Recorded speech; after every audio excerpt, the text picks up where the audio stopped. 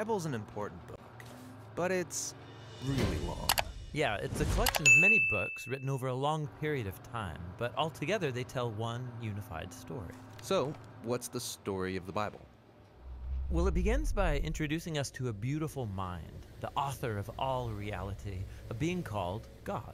And he has the power to take the dark chaos of the uncreated world and bring about order and beauty and a garden full of life. And to crown this accomplishment, God appoints these creatures called humanity, Or in Hebrew, Adam, and they're made as God's image. which means that they're commissioned to rule this beautiful world on God's behalf by harnessing all of its potential and creating even more beauty and order. This is a story about humans using their power to do meaningful, life-giving work.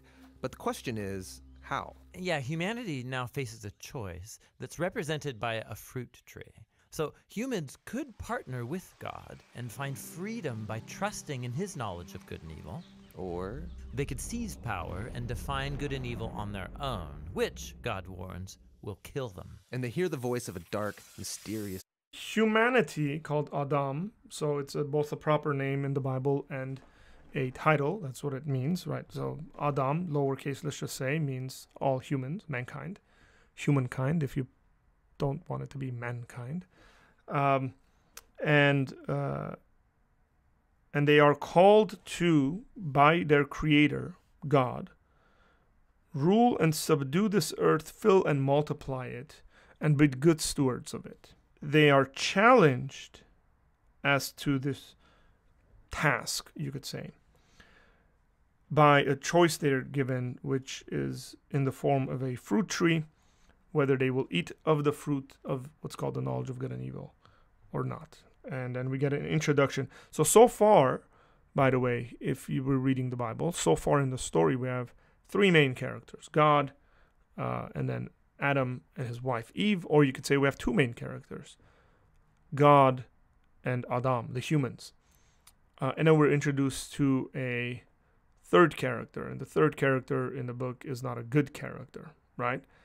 We're very clearly seeing that. And any good story has these components to it, and this is a good story. It's not just a good story, it's a great story. So we're introduced to this creature that tells them the choice is simple. Take the fruit. It'll give you power and freedom to rule the world on your own terms. And so they seize this knowledge, and as a result, they become suspicious and self-protective. It leads to fractured relationships, violent power grabs, and ultimately, a whole civilization, Babylon, that has redefined evil as good. And so, God scatters this corrupted human project. And here the story of the Bible takes an important turn. We zoom into the story of a man and a woman who come out of Babylon, Abraham and Sarah. Okay, this is very important because they skipped over a good chunk of the story. Right after what's called the fall of man, right after sin, the rebellion against God, to say, no, we're going to run this by ourselves, we're going to rule it by ourselves, thank you very much. You get the first murder when Cain and Abel have their issue, or Cain has his issue, we could say. And then we just continuously see human beings becoming more and more, say, corrupt and evil. The more we expand, the worse the issue becomes. What we also see is this place that gets established, and there's a reason they call it Babylon, right?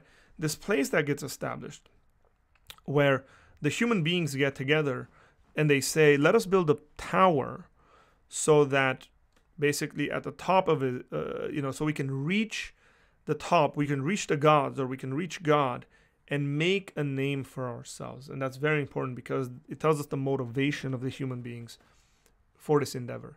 And it is to make a name for themselves. That's why the Babylon, or what we know as the Tower of Babel, gets destroyed. And we also get the destruction, right? We get the flood story.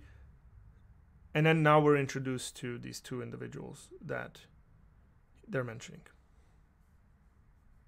Yeah, God promises that from them will come a new people, a nation that has another chance to make the right choice. And if they succeed, it will open up this new way forward for the rest of humanity. And this is why the rest of the Bible story is about this family. And it does not go well. despite God's personal guidance, Abraham's family gives in to that same temptation to redefine good and evil on their own terms, apart from God. Even when their best people were in charge, rulers who loved God's guidance and had divine wisdom, even they gave in. And so Israel was warned by their own prophets that these choices would lead them back to Babylon, this time as conquered captives living in exile, and that's exactly what happened. That is a very interesting point because the story gets a certain kind of connection that people don't notice. So Babel, right, which again, we get this word Babylon from. Babel is destroyed initially, but there's a reestablishment of multiple kingdoms, right? But the greatest, you could say, of these kingdoms is Babylon. And there's this continuous warning by the prophets, this foretelling, that if there's no repentance and change, and if people don't actually follow the God they're supposed to be following, do as he says, then they will be led captives into Babylon. Right? And that happens, not spiritually, or like that happens literally, historically. They get conquered and led to Babylon. So even with God's personal guidance, Israel fails. Who can succeed? Well, the prophet said that the story wasn't over. God's going to send a new leader to Israel to cover for their failures and to transform the people's hearts and minds so that they can make the right choice. And so the part of the Bible called the Old Testament ends, and these promises are left hanging. And then the biblical story continues into the New Testament. So it's not, the promise is always there, by the way. It's throughout the Bible. As a matter of fact, it's found in Genesis chapter 3 that the serpent, there will be enmity between the seed of the woman and the seed of the serpent. And the serpent will strike the heel of the seed of the woman, but the seed of the woman will crush the head of the serpent, or bruise the serpent's head.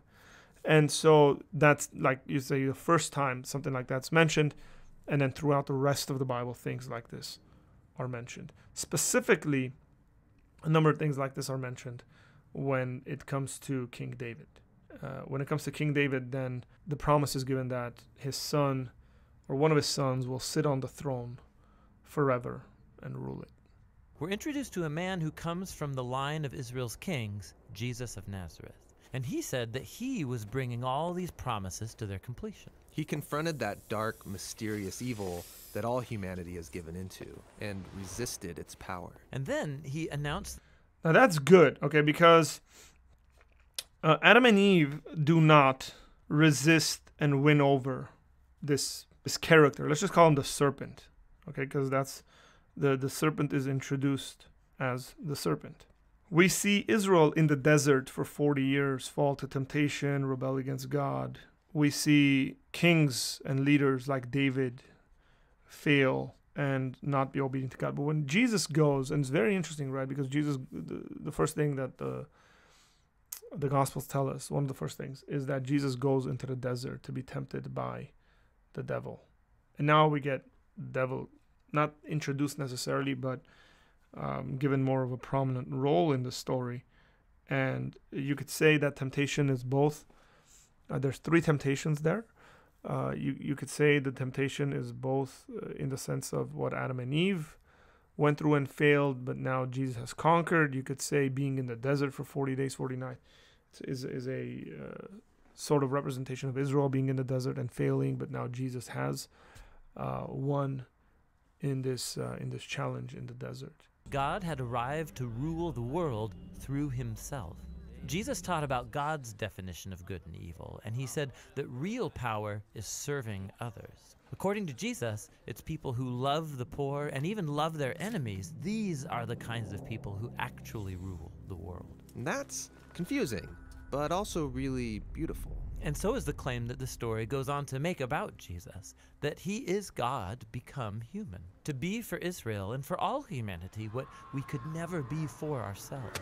He came to take the consequences of our evil into himself, and his sacrificial love proved more powerful than evil, than even death itself. So now humanity's presented with a new choice. Represented by a new tree. Stick with the...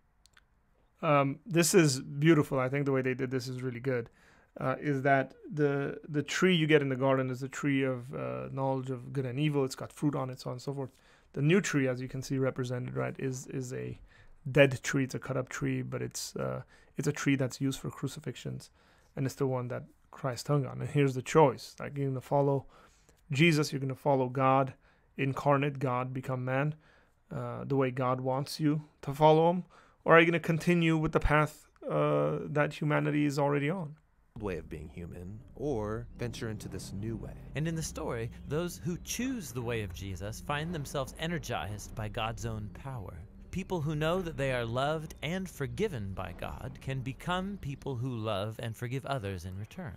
The Jesus movement quickly spread throughout the world, forming these new communities of people who follow the way of Jesus. But they faced problems. There was persecution from the outside by people in power, and inside there was confusion, even compromise. Yeah, because following Jesus is really hard. And so the movement's leaders, called apostles, they wrote letters to comfort and to challenge these communities to stay faithful to the difficult way of Jesus. And they're called to hope for the day when Jesus will come and change everything. And so the Bible ends by pointing to the future day, when all wrongs are made right, when evil is eradicated, heaven and earth are united, and humanity can rule the world together in the love and power of God.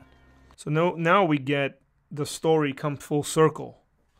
And that's very important to understand, that the Bible is a story that is not disconnected, but is a story that is coherent in its entire makeup, even though it's got 66 books, it's got more than 40 authors that span through like 1,500 years.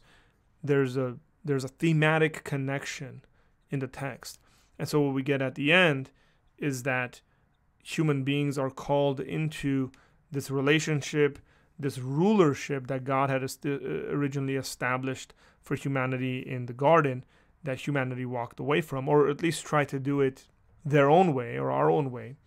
And now the God of the Bible, the God of the universe, the one who created the heavens and the earth, in the beginning, God said, "Let there be light." That God is reestablishing these humans to rule and reign with him as he had always intended. Okay, so that's the story of the Bible, and it brings all of these books together. But what's interesting is that each book contains a different kind of literature that contributes to this story in a unique way, and that's what the next video will begin to explore. So I'm not going to go into the next video, at least not now, but yeah, we will look at the different genres. I think this is a good resource to have for those who want to go and check it out more. The Bible Project videos, great resource for learning and teaching. I highly recommend people using it for their small groups and Bible studies. But we will review them, and as I have comments to make about it, I will comment on it. Thanks for watching, by the way. Appreciate it.